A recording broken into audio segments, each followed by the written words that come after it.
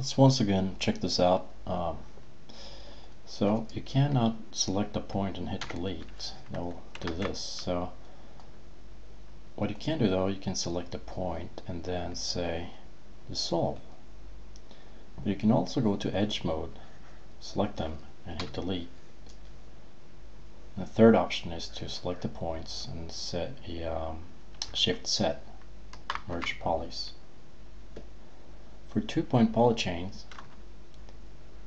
you cannot hit dissolve. It will just, well, it won't do anything really. And hitting delete will of course just delete the point and leave this gap.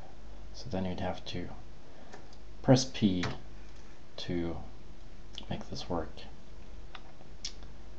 There's another trick, however. You can take two of these guys and hit Control W, and that will make it work. So you weld it.